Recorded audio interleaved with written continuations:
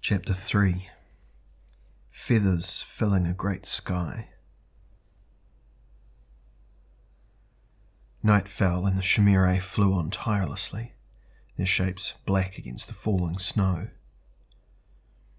The coils showed no signs of relaxing, though Elric strove to force them apart, keeping tight hold of his rune sword and racking his brains for some means of defeating the monsters. If only there were a spell. He tried to keep his thoughts from what Thaleb Ka'ana would do, if indeed it was that wizard who had set the Unai upon them. Elric's skill in sorcery lay chiefly in his command over the various elements of air, fire, earth, water, and ether, and also over the entities who had affinities with the flora and fauna of the earth. He had decided that his only hope lay in summoning the aid of Felit, Lady of the Birds, who dwelt in a realm lying beyond the plains of earth, but the invocation eluded him. Or even if he could remember it, the mind had to be adjusted in a certain way, the correct rhythms of the incantation remembered, the exact words and inflections recalled, before he could begin to summon Felit's aid. For she, more than any other elemental, was as difficult to invoke as the fickle Ariok.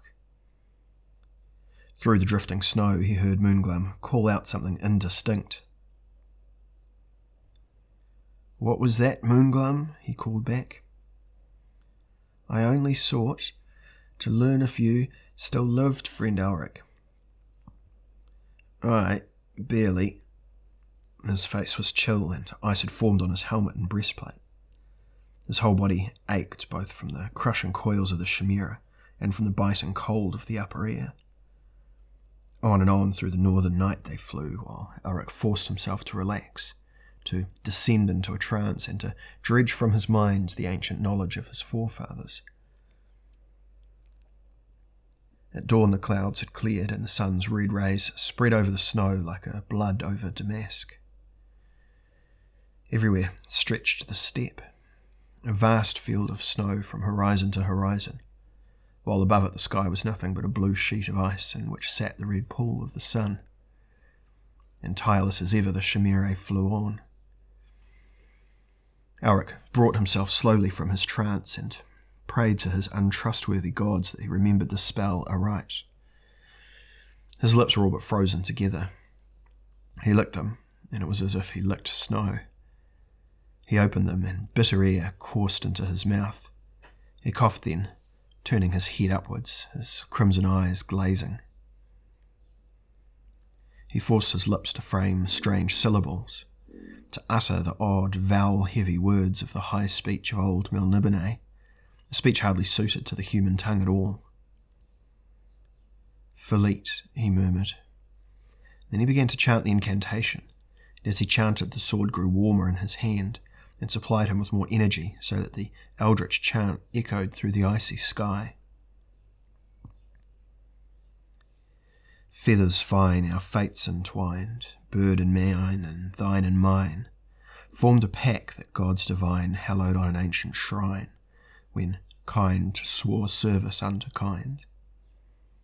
Felit, fair feathered queen of flight, remember now that fateful night, and help your brother in his plight." There was more to the summoning than the words of the invocation. There were the abstract thoughts in the head, the visual images which had to be retained in the mind, the whole time, the emotions felt, the memories made sharp and true. Without everything being exactly right, the invocation would prove useless. Centuries before, the sorcerer kings of Melniboné had struck this bargain with Felit, Lady of the Birds, that any bird that settled in Imrir's walls should be protected, that no bird would be shot by any of the Melnibonéan blood. This bargain had been kept, and dreaming Imrir had become a haven for all species of birds, and at one time they had cloaked her towers in plumage. Now Elric chanted his verses, recalling that bargain and begging Felit to remember her part of it. "Brothers and sisters of the sky, hear my voice wherever ye fly, bring me aid from kingdoms high." Not for the first time had he called upon the elementals and those akin to them. But lately he had summoned Ha-Sha-Stark, Lord of the Lizards, in his fight against Theleb Ka'ana.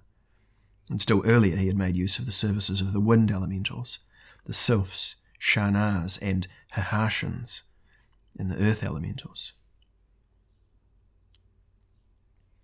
Yet Philete was fickle, and now that Imrera was no more than quaking ruins, she could have chosen to forget that ancient pact. Philete. He was weak from the invoking. He would not have the strength to battle Theleb Ka'ana, even if he found the opportunity. Philete. And then the air was stirring, and a huge shadow fell across the Chimere, bearing Elric and Moonglum northward. Elric's voice faltered as he looked up, but he smiled and he said, "Thank you, Philete." For the sky was black with birds. There was eagles and robins and rooks and starlings and wrens and kites and crows and hawks and peacocks and flamingos and pigeons and parrots and doves and magpies and ravens and owls. Their plumage flashed like steel, and the air was full of their cries. The Unai raised its snake's head and hissed, its long tongue curling out in front of its fangs, its coiled tail lashing. One of the Chimerae not carrying Elric or Moonglum changed its shape into that of a gigantic condor and flapped up towards the vast array of birds. But they were not deceived. The Chimera disappeared, submerged by birds. There was a frightful screaming, and then something black and pig-like spiraled to the earth, blood and entrails streaming in its wake. Another Chimera, the last not bearing a burden, assumed the dragon shape, almost completely identical to those which Elric had once mastered as ruler of Melniboné, but larger and with not quite the same grace as Flamefang and the others. There was a sickening smell of burning flesh and feathers as the flaming venom fell upon Elric's allies. But now more and more birds were filling the air, shrieking and whistling and cawing and hooting, a million wings fluttering. And once again the Unai was hidden from sight. Once again a muffled scream sounded. Once again a mangled pig-like corpse plummeted groundwards. The birds divided into two masses, turning their attention to the Chimerae bearing Elric and Moonglum. They sped down like two gigantic arrowheads, led, each group, by 10 huge golden eagles which dived at the flashing eyes of the Unai. As the birds attacked, the Chimerae were forced to change shape. Instantly, Elric felt himself fall free. His body was numb and he felt like a stone, remembering only to keep his grip on Stormbringer. And as he fell, he cursed at the irony. He had been saved from the beasts of chaos, only to hurtle to his death on the snow-covered ground below. But then his cloak was caught from above, and he hung, swaying in the air. Looking up, he saw that several eagles had grasped his clothing in their claws and beaks and were slowing his descent, so that he struck the snow with little more than a painful bump. The eagles flew back to the fray. A few yards away, Moonglum came down, deposited by another flight of eagles, which immediately returned to where their comrades were fighting the remaining Unai. Moonglum picked up the sword which had fallen from his hand. He rubbed his right calf. "I'll do my best never to eat fowl again," he said feelingly. "So you remembered a spell, eh?" "Aye." 2 more pig-like corpses thudded down not far away. For a few moments the birds performed a strange, wheeling dance in the sky, partly a salute to the 2 men, partly a dance of triumph, and then they divided into their groups of species and flew rapidly away. Soon there was no birds at all in the ice-blue sky. Elric picked up his bruised body and stiffly he sheathed his sword, Stormbringer.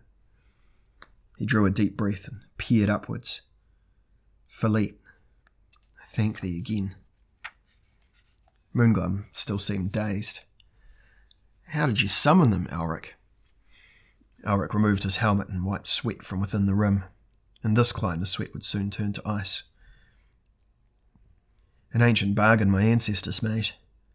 I was hard-pressed to remember the lines of the spell. Well, I'm mightily pleased that you did remember. Absently, Elric nodded.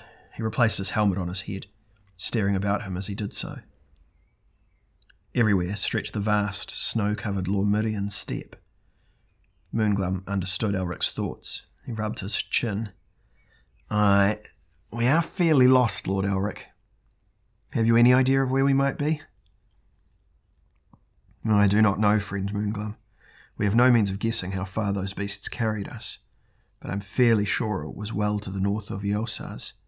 We are further away from the capital than we were.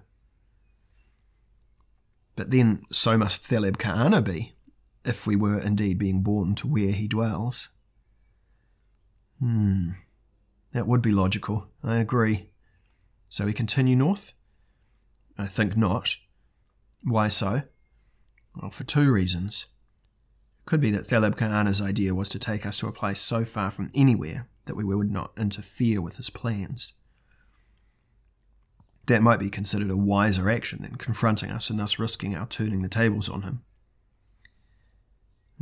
Aye, I'll grant you that. And what's the other reason?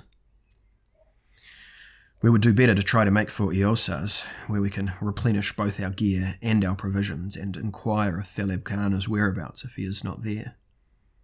Also, we would be foolish to strike further north without good horses, and in Eosas we shall find horses and perhaps a sleigh to carry us faster across the snow. Yeah, I grant you the sense of that too, but I do not think much of our chances in this snow, whichever way we go. We must begin walking and hope that we can find a river that is not yet frozen over, and that the river will have a boat upon which it will bear us to Eosas. A faint hope, Elric. Aye, a faint hope. Elric was already weakened from the energy spent on the invocation to Philete. He knew that he must almost certainly die. He was not sure that he cared overmuch. It would be a cleaner death than some he had been offered of late. A less painful death than any he might expect at the hands of the sorcerer of Pantang. They began to trudge through the snow. Slowly they headed south, two small figures in a frozen landscape, two tiny specks of warm flesh in a great waste of ice.